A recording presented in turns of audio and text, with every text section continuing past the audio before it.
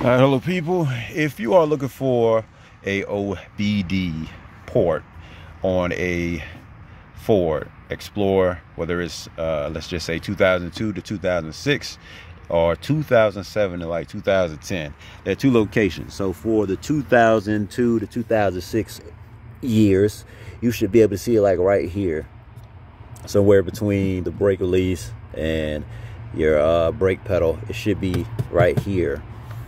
If you don't see it right there, then you can look up and then it should be like somewhere in that area.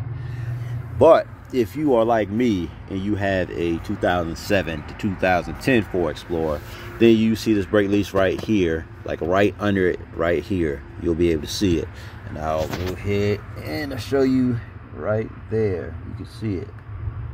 So once again, 2007 to 2010 should be in this area. And then right under here,